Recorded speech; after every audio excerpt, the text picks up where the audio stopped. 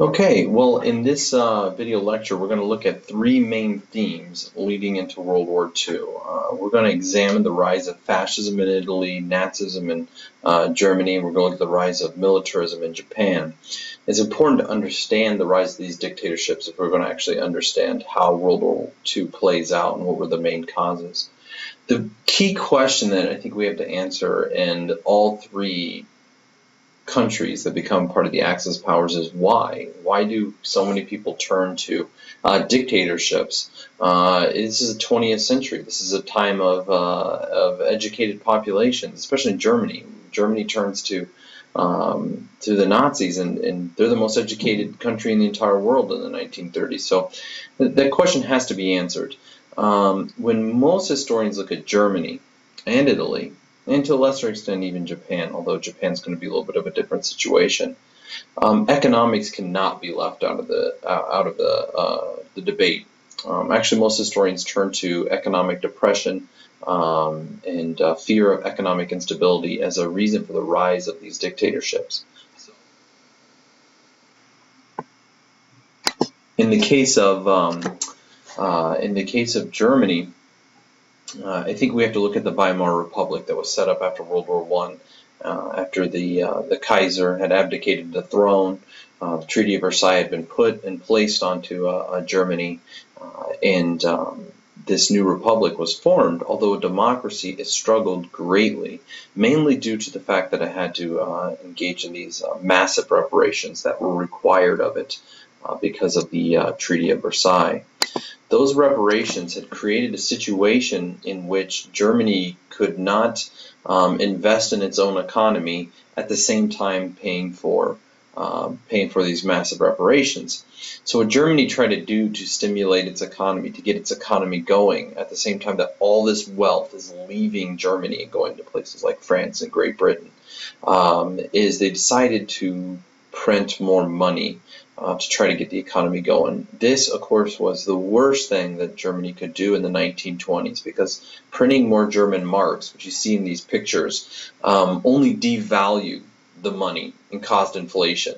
Kind of like what we talked about with the Spanish Empire bringing all that gold in from the New World. As something becomes more common, it loses value. As it loses value, prices go up. In Germany, runaway inflation created a huge economic crisis to the point where money had no value. People were bartering, jobs were lost, and people went into intense poverty. As you see in these photographs here, you could see children stacking money. Those are blocks of German marks that they're just using as toys, because they're literally at the height of the inflation. It wasn't worth the paper was printed on. In the middle picture here, you can see a woman in Germany heating her house by just burning German marks in her furnace rather than coal. And to the right, you see a man taking a wheelbarrow to presumably a store or some kind of other marketplace. It was widely spread that at the height it cost millions of marks to buy a loaf of bread, and so people would have to use these wheelbarrows to get them all to market. And so by the early 1920s, Germany was in complete economic chaos, and they're going to try to pull themselves out of the economic chaos. But the Germans don't feel that they can do that unless reparations are lessened.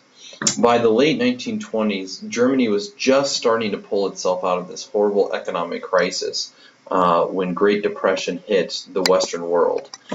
The Great Depression that started really in the United States in 1929 is not just an American thing. I think as we've learned in school and as we've gotten older, we tend to think of the Great Depression as just being this kind of American phenomenon. It wasn't. Markets were integrated between Europe and the United States. What that means is that countries had invested in each other.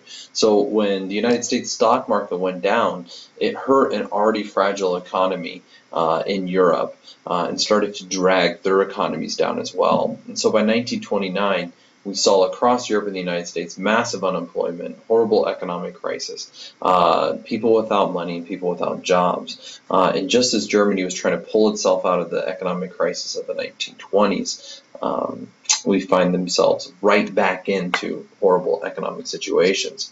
Some of the sources we are going to look at on the Weimar Republic is we're going to examine this, and we're going to examine some information as to why economic crisis led to right-wing extremism in the form of fascism and Nazism. And the key here that I want you to understand is that the strong leadership, and what I mean by that is like strongman type leadership, dictatorships that was created in the forms of Mussolini and Hitler, although they reject democracy, they seem to provide economic stability. Hitler even more so than Mussolini. What Hitler was willing to do was to play brinksmanship with other countries, which means he was trying to, he's ready to, be standoffish with them. Hitler understood that the Treaty of Versailles and the reparations were one of the things that was crippling the German economy. The German economy could get themselves going if they could get out of those reparations and take the money that the government spent on those reparations, reinvested it in the German economy, created jobs, much like what the United States was doing under FDR and the New Deal. And so that's exactly what he's going to do. Hitler was one person willing to risk war to cancel reparations.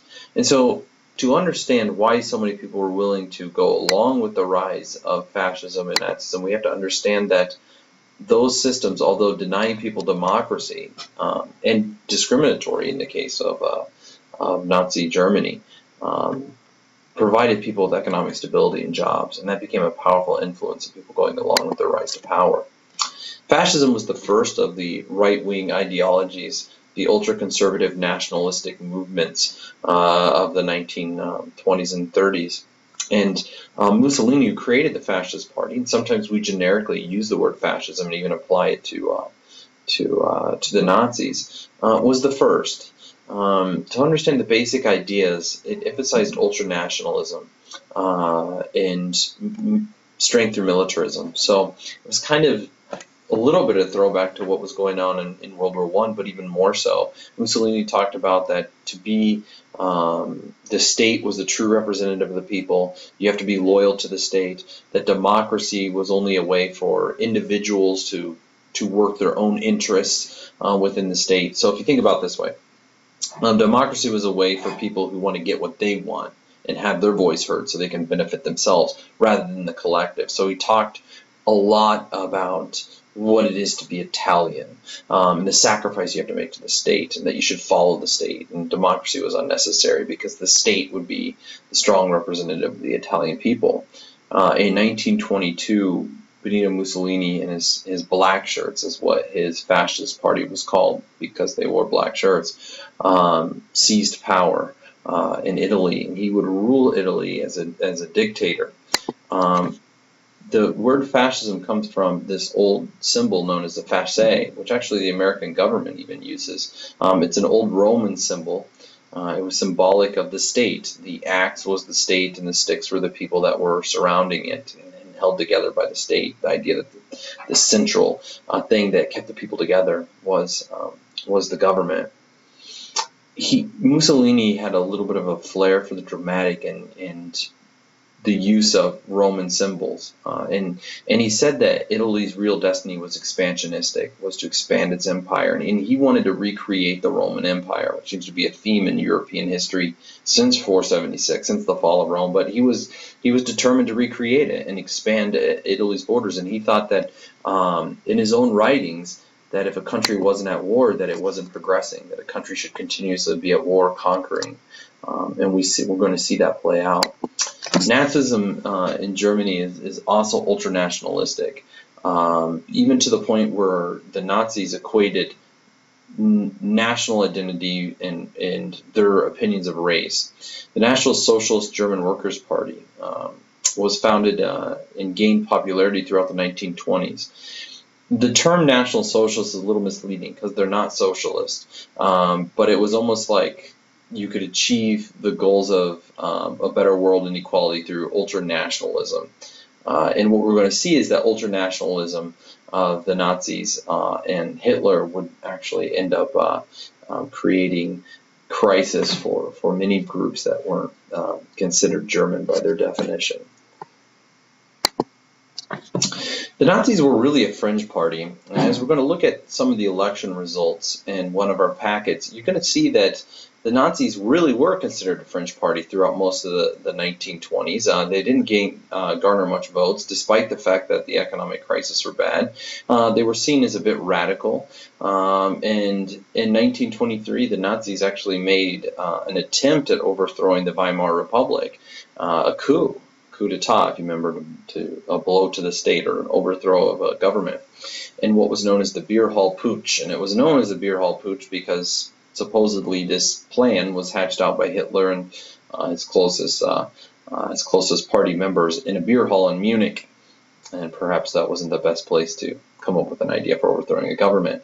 They thought that if they created a violent attempt at overthrowing the government, that it would appeal to nationalists that would come rallying to their cause. Instead, all the conspirators were arrested, including Hitler, who was put into prison for several years. While in prison, he writes his book, Mein Kampf, which is nothing more than really rambling racist ideology, but it lays out his ideology for Germany, which will play out once he's in power, which is some historians have just called simply space and race, that Germany should be ethnically one in his mind, which is going to lead to the Holocaust, and that there should be plenty of room for Germans to live, or what he called Lebensraum, which is going to play out in the invasions of other countries. In 1932, what we're going to see in the elections of 32, after the Depression hits Germany and massive loss of jobs, is that the Nazis are going to win popular votes. And again, I'm going to show you a graph on those election results in one of the packets, and you're going to see that they got barely any votes, and then they started to gain votes and popularity in Germany.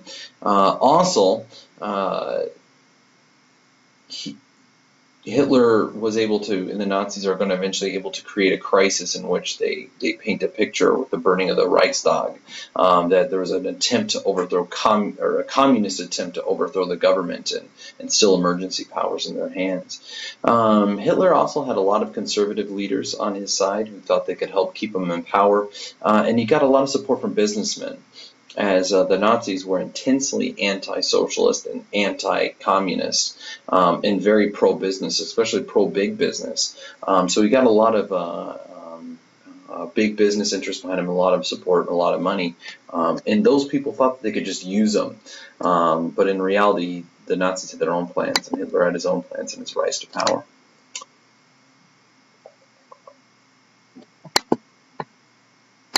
As I said, after gaining election results in 1932, the Reichstag, which was basically the German parliament, kind of like our Congress, burned to the ground in 1933, a massive fire. It was arson. It was set on fire. And Hitler and and the Nazis, they blamed communists. They even found one guy that they blamed for it. We don't know if he actually did or not. Rumors have always been held that it was the Nazis that did it themselves to create this crisis. But he painted this picture as if there was an attempted Bolshevik revolution on the rise in Germany, and that it had to be stopped. And the only way to stop it was to hand over emergency powers to the Nazis. And temporarily suspend communism, which that vote was, or I'm sorry, not democracy rather, and that vote goes through, and they temporarily suspend democracy. So one of the lessons of the rise of Nazis is they actually get to power democratically and then use the rules of their own democracy to destroy it and to create a dictatorship under Hitler in Germany. And to enforce that dictatorship, we see the rise of Hitler's elite troops, the SS, and the secret police, the Gestapo, who were then used to pacify all the opposition through violence and threats of violence. So, in the next unit, we're almost out of time in this clip. In the next clip, we will look at the economic consequences of the rise of Nazis, and we'll also look at the rise of militarism in Japan.